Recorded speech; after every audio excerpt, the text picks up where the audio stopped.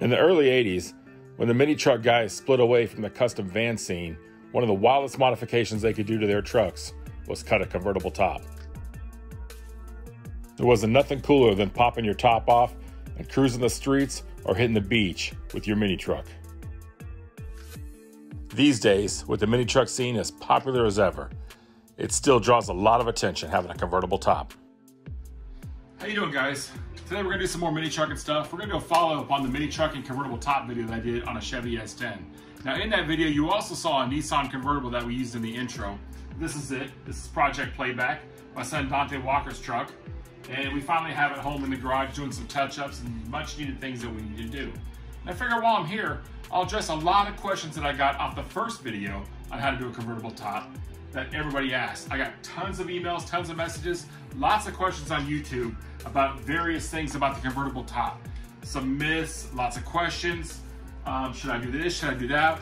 Where do I get the kit? We're gonna answer all those questions that we can think of in this video. To start with, we're gonna address one of the biggest concerns and biggest comments that people have with convertible tops on a mini truck. The first thing people say is, how much water does it leak in there? This isn't the 80s. This isn't even the early 90s anymore, where a lot of them leaked. A lot of people bought the kit. Many backyard guys did it, but they did it according to the directions. And the directions are pretty close, but you still need to consider one thing, water management. Why does water get in?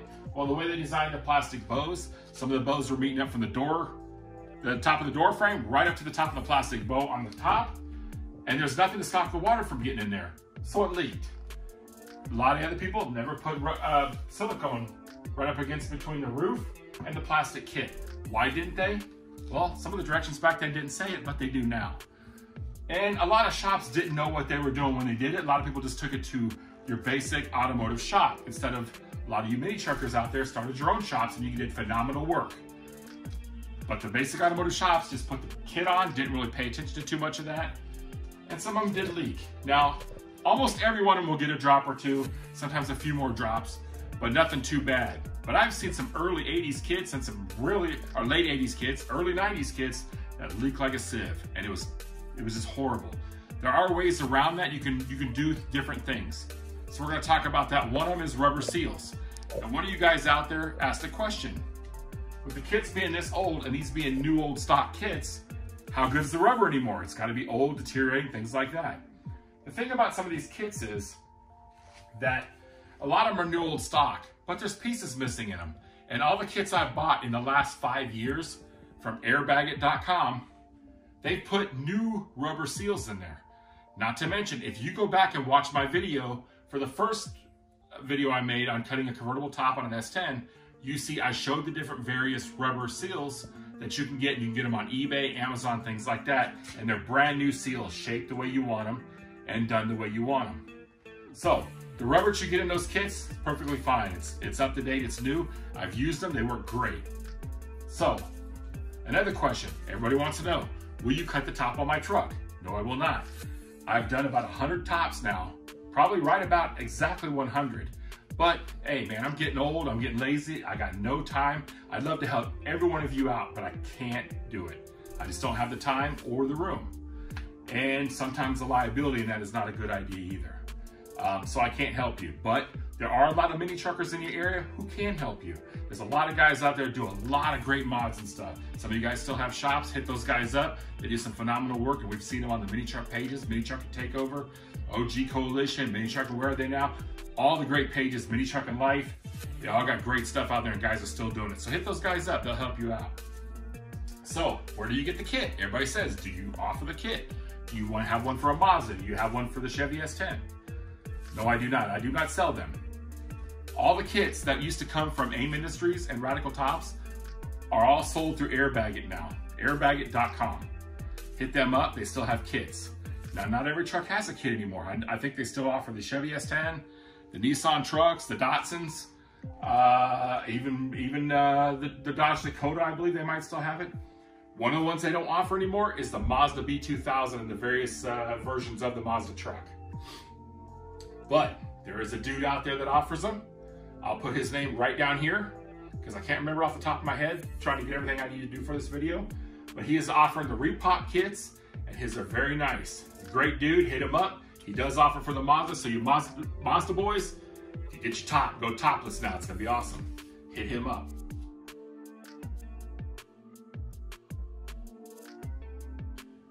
Okay, in my last video, and a lot of people have done this across the US in the past, but this is the real trick.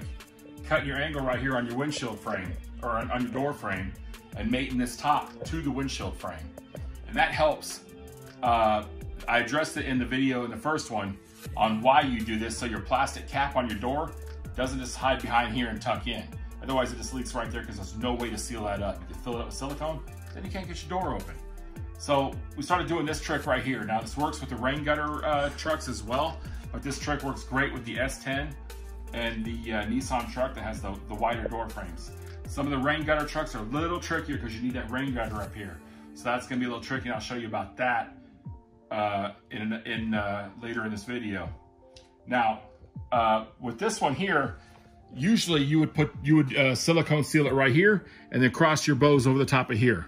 Well, my son hasn't done that yet because he doesn't really take it out too much in the rain, and he hasn't gotten any leaks up here, which surprised me because usually your top bows right here, it'll get right in here, but it's got so much silicone on the inside, it goes through here, hits that internal rain gap, and goes right down the door. It doesn't come in the truck, which is why we do this. And it's a nice kind of clean look. Now, along with this, while you could see it, people said to mention the window frame. You have to make sure you cut the outer portion of your window frame on the roof section of the door frame and right here. Why? When your glass rolls up, your glass is right here. When you open and close it, it needs that piece of metal that's normally right here, gone. So your window can clear that. So that's why that's removed. You put a little rubber right here, no window leaks. He took his rubber off. He hasn't finished cleaning it up. We're still doing a lot of things to the truck, so that is gone. Now on the Chevy S10, when you do it up here, mine is still under construction when I did it on the video. I had some guy send me a nasty message. Oh, it looks like crap, and what you really need to do is do this and do that. I love it when other mini truckers tell you what you need to do. Do you ever get that at the show? Sure, we all have. What he didn't realize is the truck's under construction. I'm not done. Since then, it has been welded to the top of the frame, smoothed out, ready for filler, and it's gonna be done. But all he wanted to do is cry about how it looks like crap. Well, there are those who do and those who talk and criticize. We all know what some of you guys out there do, and we all know what a few of them don't do. That's fine. But we were gonna weld it up right here. He didn't really want to do that. And he didn't want to mold the door frame to his roof. We'll show that a little later. But that's the section that comes right here. So that addresses this piece right here. So another piece, speaking of window frames on certain trucks, let's talk about window regulators. Now, many mini trucks have your glass in your door that the regulator is in the door itself. So when you cut the frame off, the window rolls up and down freely. Well, with S10s and Dodge Dakotas, the window regulator is at the back of the glass up here. You cut your roof off, your window, when you roll it up and down, wants to fall into the door. So they sell a window regulator kit. They no longer sell that anymore. They only have it for the Dodge Dakota, not the Chevy S10. So you have to figure out how to make your own. Now, I don't have a picture of one currently, but if you go to Johnny Garage Johnson's Minitruckin Garage page, he shows his. Dude's a good dude. He's got some nice stuff. His truck is bitchin'. Check him out. He shows a couple different versions of the one he used and explains it a little as well. And you could probably fabricate one of your own. The trick is to have the bar going right down the center of your door. One piece of metal off the bar goes and bolts right behind where the door handles are. The other bolts right to the bottom of the door frame. So it has a channel to ride up and down. Then you have a metal piece about this big with two pieces welded straight up and down here to ride that channel. You bolt those two to the two bolts that bolt onto your side window. When you roll it up and down, those pieces of metal, hold it nice and tight and ride that channel up and down. That's the trick behind that. Now, since you can't buy the kit anymore, you probably could buy the Dakota kit and modify it. The only thing, it's the same thing, just measurements, just different length, things like that. Some of you mini truckers, if you're cutting your tops off, running tandems, body dropping trucks, I know damn well you guys know how to cut that and change the length of it to make it work for you. That kind of thing is nothing for some of you guys doing that kind of work, so don't even sweat that. Now, the other thing is, people ask a lot of questions about seat belts. Almost every truck that I've ever seen has a shoulder belt. You've got the mount at the floor, you got the mount at the shoulder, and then it comes across. Pretty much what, like a three-point mount, something like that? You cut the roof off, you got a lot of seat belts. Let's go inside the cab. I'll show you what we do about that. There's many aftermarket companies that sell aftermarket seat belts that are just lap belts. Okay, so we'll take that one step further in coolness. You can actually get color-matched lap seat belts in various lengths, styles, and colors to match your ride. Check this out. We actually ordered the turquoise to match the turquoise on the truck. They're just lap belts. They bolt in the stock locations, bolt right down. They're pretty cheap. You can get these belts from seatbeltsplus.com. I can't remember the cost offhand, but my son bought it on a high school part-time job salary. So I know you guys can afford it. Although if you're mini truckers like me, we're probably all broke, because that's what mini trucking does. It's like throwing money out the window, right? Anyway, that's your seatbelt problem, and that's how you solve that. Now, another concern people always ask, did you weld in a cab brace? Back in the day, they had a cab brace that they would bolt in across the back of the cab. I don't know what that was for, but apparently it stiffened up the cab. Well, I've never had a problem or never welded one up in a truck that I've done yet. Take that back. I did do it in a walkthrough, but that was different. We wanted to support the corners of the cab along with the bed since we did a walkthrough with the convertible. Now, when you open and shut your door, when you do a convertible, that back wall has a tendency to sometimes move a little bit. Now, they had the brace that bolted right to the back, straight across. That thing didn't do much at all. Another way people did it was they had it bolt across the back, go down, and kind of go forward with a little gusset at an angle in the corner. That kind of helps stiffen up that cab wall. You can do that. I don't do that personally, but it never hurts to go that extra step. We always try to say safety is of the highest regard, or always err on the side of safety, whatever saying you want to use. So anything you can do extra to make it more safe and cool, why not? Knock yourself out. But those two are options. I don't think Airbag sells the cab wall pieces anymore. I'm sure somebody has a YouTube video on it. If not, they suggested in one of the old videos. You can also get that thing done. But now the new kits, some of the new kits come with the metal channel on the cab wall right here. This one needs to be touched up. It's been scratched and beat over the years. This is what happens when you build a mini truck for a 16-year-old kid for his first ride. It gets little bumps and scrapes, so we're gonna take care of all that. We're gonna touch it up, make it look nice. But with the metal cab wall piece, your cab isn't flimsy. This thing is solid as a rock. So that addresses that.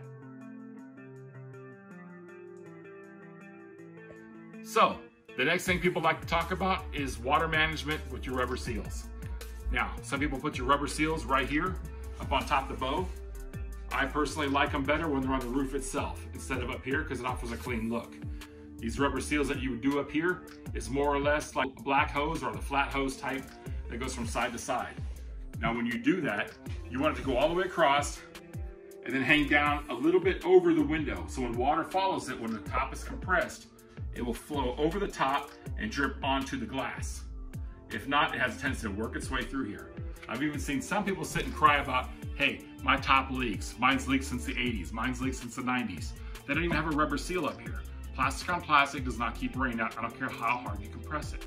That's gonna be a problem. Some people do have the rubber seal and it leaks. It's time to get a new seal, maybe make it a little tighter. Do what you can. They make thicker seals you can get in there. You do them across here and you do them across the back. That way water doesn't drip inside onto the inside of the truck.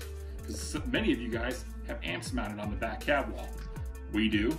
And the last thing you want is water running down in there and ruin your cool, sweet sounds. So let's take a look at the convertible top, and we'll show you what we mean with the rubber that hangs out and over to the windshield.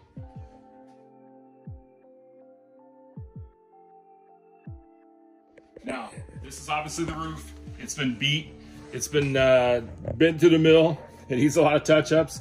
We could even probably replace this rubber at this point. But as you can see, here's the rubber gasket on the top of the roof section. There's a foam gasket inside here. We added that also for a secondary.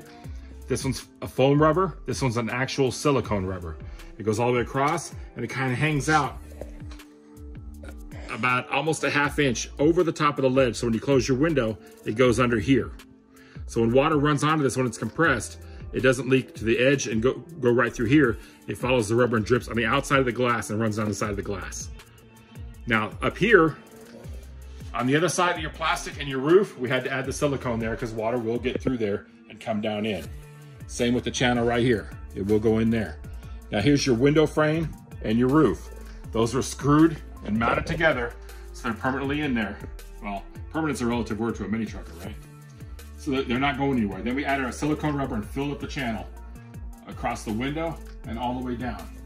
Now, a cleaner look would have been to weld these together, smooth it out, make it look nice, make it look sexy. We weren't going that far. When we built this truck, we were only going for a first ride, his first car, and wanted something really cool. Well, accidentally, a lot of people dig the truck. It turned out almost iconic. So now it is what it is. But we're gonna update it and clean up a bunch of this stuff. So that's mounted there. The silicone's right here, so it does not leak down into here. And we have your silicone across the bottom here. So when the water hits it, it does not go onto that. It rolls off of this down at the bottom. There'll be rubber seals down here. We have some down here. You can't see them on the video. Same as the front, to offer like a compression seal. We spoke earlier about when you cut the window frame, so the glass will be able to get through there. Otherwise, it kind of sealed the glass on each side like a window frame does. We cut that outer edge off, used a black pinch molding, the wind lace. You can find this on a lot of old cars had a lot of this. Any of your restoration shops, eBay, Amazon sells wind lace in almost any color you can get, mostly black. You push it on, then we got a rubber seal in here where the window goes right up against that and rides that. If water gets in back here, it doesn't get past the glass. But when we come down here, sometimes if it gets behind the glass here, it hits here and runs out. Very rarely do we get it in here. Now, if you're going fast enough or the wind is hellacious enough, which it always is, you'll get a few drops in here. Up at the front, you'll get a few drops. But you might need a rag, you'll get 3 or 4 drops on your leg. It's not like the old days where you're basically turning a hose on each side of your truck and soaking your pant leg down. But we didn't care back then. Why? Because we had a convertible mini truck and it was pretty sweet. Another question somebody asked, where do I find the measurements for the kits? Well, the measurements are on airbagit.com site, but just for all of you guys that don't have it, I'll post it right here at the end. There'll be the measurements for every single truck. It'll show you roof measurements from the windshield back. It'll show you from the back of the door forward where to put the line right here, and then you just make the line together. It'll show you from the top of the door down, then you draw your line all the way across and meet it around the back. And then you have to cut off the middle of the, I believe it's an 1/8 inch or whatever it is. You gotta watch my first video. I don't have the numbers on me, but I'll post the numbers right here at the end of the video so you know where to make your cuts for your existing truck. Now, one final question somebody asked is, how do I know where to make the cuts right here? Well, aside from the measurement, people are confused from the front of the windshield, how far back? Okay, so you have your paint, then you have your rubber or metal trim, depending on what truck you have. Now, you follow the glass all the way up where it stops at the trim, that's where your measurement starts. From there, back, you do your line. Then you do your next line so far behind that line, and that's how much you cut out of the middle. But do not start past the rubber. Start from the front of the glass, right where it touches that, and then measure back. I like to use a compass or a protractor, whatever that is. If you got the little needle in there and you got your pencil on this side, I put a Sharpie in there, I set it, I put it right there, I draw it all the way across, gives me a perfect line all the way across. And that's how you do that right there. So that's where you need to be. Any other questions? Hit me up in the comments section. I'd love to hear your comments. Unless you're gonna bash the truck, then as a mini trucker, we ain't got time for that. We're out here for having a good time, enjoying our mini trucking lifestyle like we have for the past, what, 30, 35 years, whatever it is. And hopefully we can continue it into the future and have a really good time. And anybody watches this video, I really appreciate you guys. Anybody cuts a top, hey, I love you guys. Convertible tops is where it's at. So I hope you enjoyed this video. I hope I answered a few questions and maybe helped some of you guys out. But hey, any questions, hit me up. Maybe I'll throw in a few other mini truck convertible tops that other people have, just for some eye candy so you can see all the different cool tops that everybody's had over the years. You guys know who you are. Take care, I appreciate you.